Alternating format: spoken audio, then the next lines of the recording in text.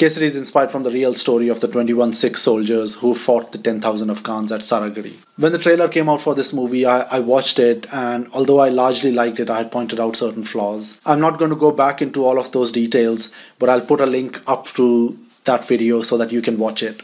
There will be certain spoilers in this video, but if you are familiar with the story of Saragarhi, nothing should come as a surprise to you. I liked how quickly the story gets into the field where the actual battle is going to happen. I was a little bit apprehensive from the trailer that they will take this sequence of Akshay Kumar in the village with Parineeti Chopra and they will drag it out for at least until the interval when Akshay Kumar then ends up at Saragarhi.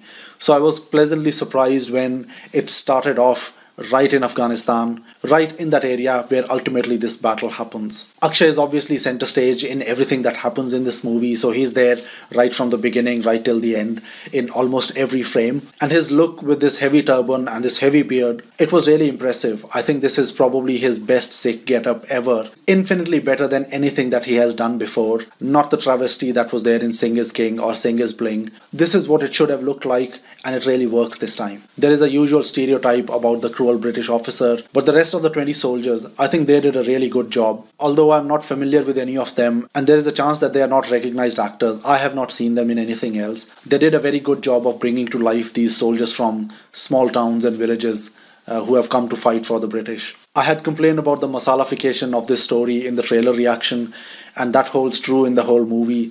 Every time Akshay Kumar goes into those dialogues, it sounds a little bit untrue, at least to me. The treatment of how Parineeti Chopra's character comes in and goes out every now and then, I think that was really well done. I didn't have any complaints about that, especially because it did not distract from the story too much. And yet there were other parts which were introduced which did not move the story along too much. So this whole track about this Afghan girl who Akshay rescues, and then these 21 soldiers going into the village to build up a mosque, I don't think they contributed to the story at all. I think it dragged down the pace, and I didn't enjoy that part at all. There are usually two types of Sardar characters in Bollywood movies. There is either the Joker or the ultimate pious, pure man who just follows the scriptures to the letter. And both of these stereotypes are a little bit restrictive because they stop the character from having any shades of grey at all. The characters become very one-dimensional and you can't really enjoy them. I think this is where Saif Ali Khan's character in Sacred Games was such a breath of fresh air. But more about that in a different video. Akshay Kumar goes into this virtue signaling at every opportunity he gets, and I think that was the real distraction in the movie.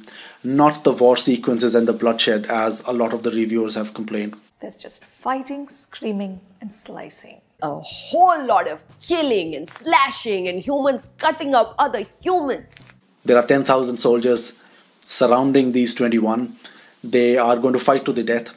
What do you expect? If anything, I think the fight sequences were the highlight of the movie, and it took too long to get to that point.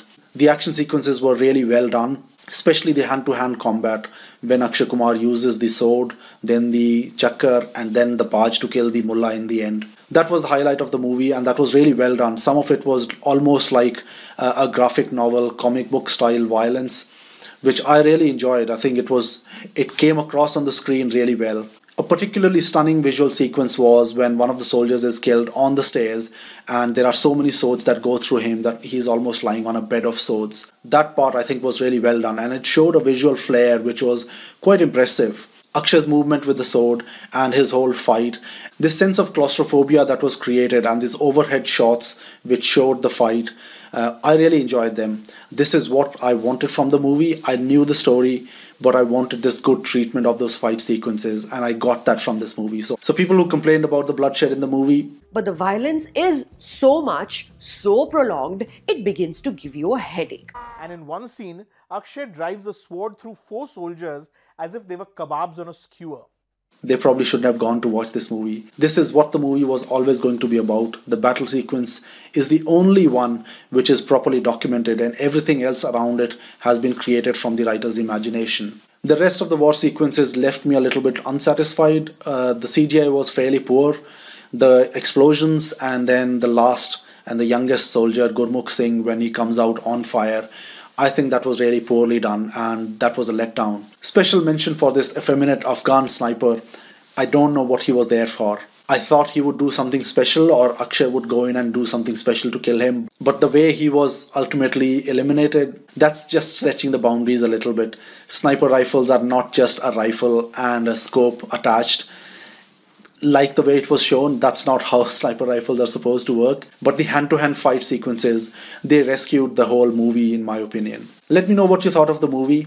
Do you agree with the things that I've said? Was there anything else that you noticed and I missed? Write it down in the comments below. Don't forget to subscribe to the channel and share this video with your friends and family. Until next time, bye-bye.